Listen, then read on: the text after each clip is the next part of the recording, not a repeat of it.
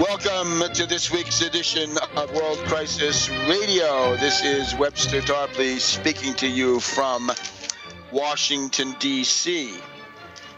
Many important events this past week that deserve comment. Why don't we start with what appears to be some progress on the question of ending the Syrian civil war, but of course doing it in the right way with the defeat and disbanding and dispersal of the foreign jihadi butchers, terrorists, lunatics, psychotics that have been put in there by Saudi Arabia and Turkey. A lot of diplomacy around this question. Don't forget Qatar.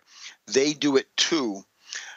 Maybe the best place to start is the trip of Kerry to Moscow last Tuesday, where he met with Putin and came out announcing that Russia, Putin, and Obama regard Syria, quote, in fundamentally the same way, close quotes.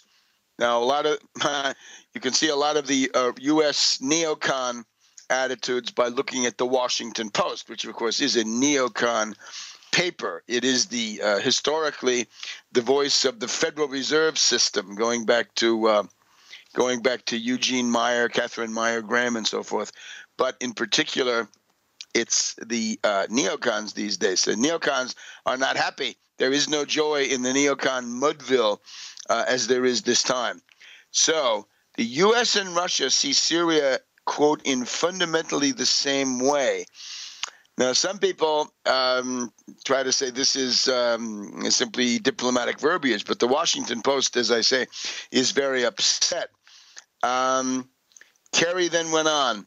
The United States and Russia, the United States and our partners, the United States and the 60-plus members of the coalition against ISIS are not seeking so-called regime change, not seeking so-called regime change. Now, the context of that is also important. It came in the context of a rebuff to the moderate terrorist opposition, right? The moderate terrorists. It means every terrorist except Al-Qaeda and except ISIS. All the rest of them are wonderful heroes of democracy. And of course, we know better these various somewhat obscure groups. Jaish al-Islam, that would be Islamic Army in my limited Arabic. Jarar al-Sham, terrorists of Syria, Sham.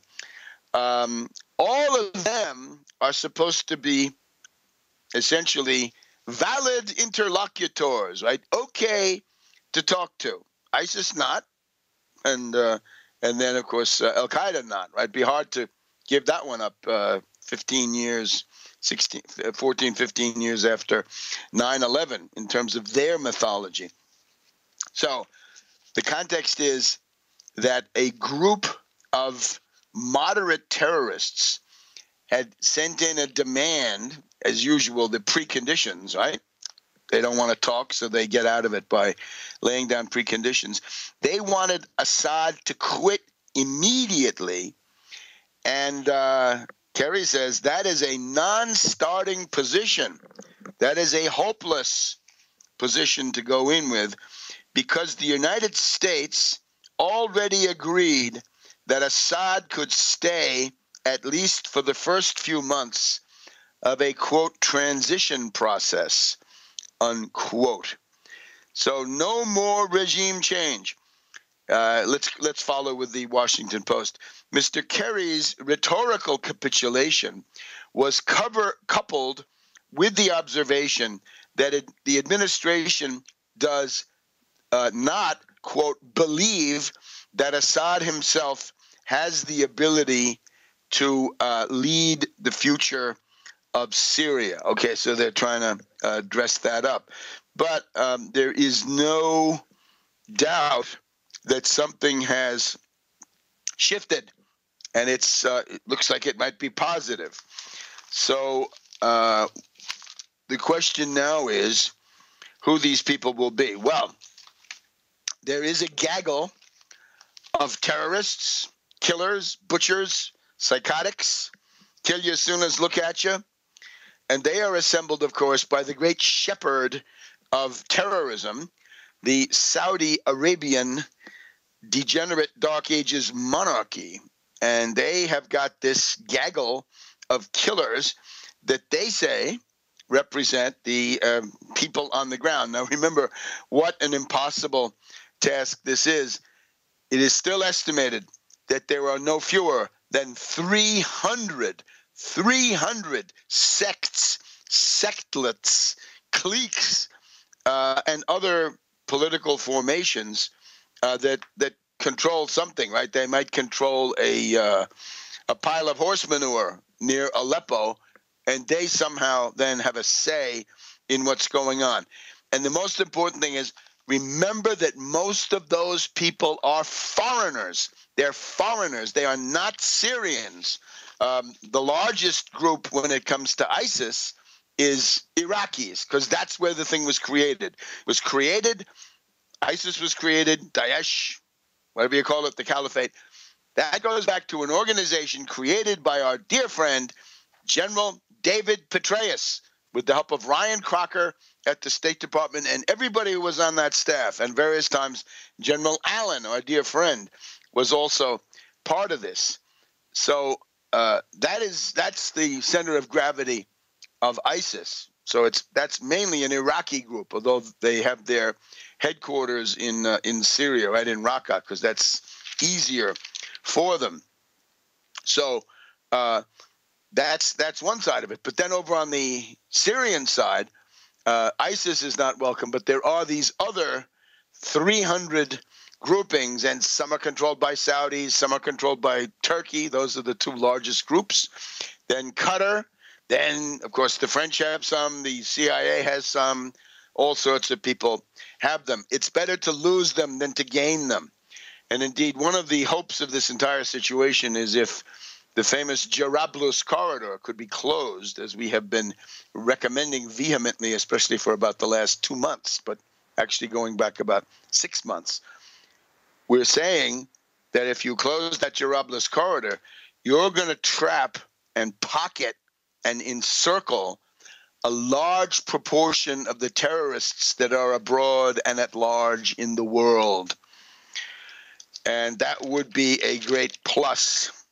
Some of them might surrender, but for the others, if resistance continues, well, there's nothing to do but draw the necessary consequences.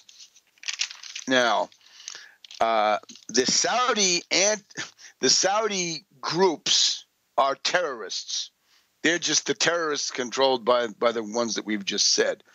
They're just as terrorist as ISIS and Al-Qaeda. They're just not as powerful. They're not as capable. So that's one component of this process, right? That some representatives, right? Some more presentable, right? Not this pile of dirty laundry that these people usually represent, but try to get somebody presentable, put them in a business suit, and send them into the negotiations, and call that the rebel representative, of course, controlled by Riyadh, Saudi Arabia. But then there's also this will of the wisp. It's hard to know what to call it.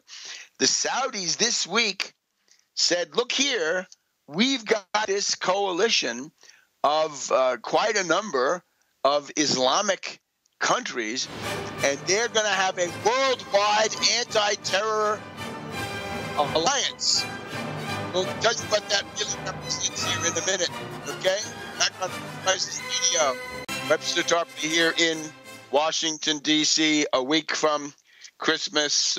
Best wishes of the season to all, and, of course, New Year's after that, and best wishes to everybody on that. We'll be seeing you next weekend at the usual time, so turn off those stupid football games and learn something. Tune in to World Crisis Radio at the various places where you can find it, in particular, Tarpley.net. But now, there's supposed to be an anti-terror coalition led by the Saudis, right? And you remember we've had the coalition of the willing, we've had the coalition of the shilling, we've had the coalition of the arm-twisted ones. This one, I think, is looking very much like the coalition of the surprised, because the Saudis put out this list. It's actually rather comical, right? With all that money, couldn't you bribe some officials? At least to be non-committal. But no, they put out this thing saying, "Hello, world. This is Saudi Arabia, your friendly Dark Ages monarchy. And here's the list of all countries that are now going to be working with us against terrorism worldwide. God help us." So Pakistan, probably one of the largest of this, they say, what a surprise it is for us to be included. We're not included. We don't want to be included. And I think something similar has gone on with some other countries that are not immediately part of this Middle East question. That would be to say Indonesia, Malaysia, right, out there in Southeast Asia, and the area. So if Pakistan, Indonesia, those are two of the very largest Muslim countries, plus Malaysia, right, always a leader since the days of Mahathir Mohamad, one of our favorite people on this broadcast. If those guys say they're not included, or they didn't understand it that way or something, right, then this looks like a fraud. Now, that's obviously the attempt of the Saudis to influence this process of negotiation, which is going on now in New York City. We'll talk about that in just a second. But at the same time, it also looks like a vehicle for the Saudis and others like them to ship in terrorists. What could they be doing? What do they do? What do they have? Arguments? No, they have money for bribery. And if that doesn't work, they've got to have some enforcers. And those are the jihadis, the Wahhabites, and the Salafists, right? And these are closely related, maybe not identical, but close enough for our purposes, right? So the Wahhabites and the Salafists provide these terrorists, and the Saudis direct them, right? It's kind of their irregular army, their fifth column, right? When Allenby was attacking Damascus, he had Lawrence of Arabia out there with the Saudis. The precursors of the Saudi monarchy were out there in the desert as the fifth column to protect Allenby's flank as he advanced towards Damascus, right? You've all seen that in the movie. So this Saudi anti-terror coalition, quite obviously a complete fraud. Now, we have this negotiation going on in New York. Now, based on what Kerry had said, right? Kerry, as we just heard from the very angry and dismayed neocons over there at the Washington Post, right? If it's true that the U.S. and Russia see Syria, quote, in fundamentally the same way, close quote, that the demand for the immediate ouster of Assad is a, quote, non-starting position because there's going to be a transition process, also in quotes, even though Assad is not, as Kerry thinks, not for the long run. But in effect, this is all changing. Now, here we have, at a hotel in Midtown, we have Lavrov of Russia, and we have Kerry. And actually, one of the, can I say, a positive surprise, is that Lavrov seems to have been able to bring about a certain rationality on the part of Kerry, which is a surprise, right? And Obama has done nothing to sabotage this. So this is now it's Lavrov, Kerry, and Stefan de Mistura, the United Nations special rep for Syria, and they are drawing up a roadmap, and this roadmap is supposed to be voted into international law by the United Nations Security Council. So it includes a ceasefire for all except ISIS and Al-Qaeda, who are excluded. That much has been maintained. I guess that's the Russian demand.